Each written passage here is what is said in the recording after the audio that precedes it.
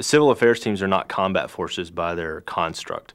The purpose is to restore civilian agencies and infrastructure, and that's what the biggest part of Major Svoboda's mission was. Within the first 2 weeks of my deployment, I'm engaged in a major firefight. I wasn't exactly planning on the tour being so rough. We were ambushed by the Taliban, approximate force of about 75 to 100 Taliban.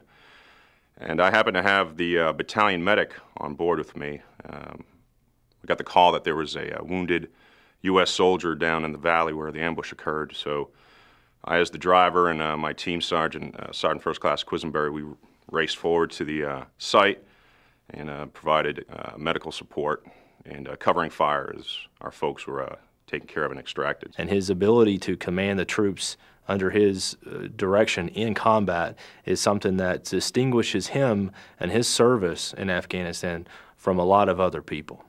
The motivation comes from experience and training. Primarily, the guy to the left and right is who you're there fighting with and for. So when a situation like that happens, you don't think about the national implications or the security strategy of the United States. You're thinking about your buddies down there that need your help. Well, Major Svoboda's performance in the conduct of his combat operations is fairly significant. As a civil affairs team leader, he's responsible for rebuilding things, not primarily as a combat soldier. While he was there, his team was able to establish a medical clinic in conjunction with the other U.S. forces on the ground. That clinic was pretty significant because it was the first medical facility in this province, and it treated, in the time that he was there, over 5,000 civilians, which is a pretty significant number given the remoteness of the population. The satisfaction that you get that hopefully you're improving their life in some small way is what really makes it all worthwhile.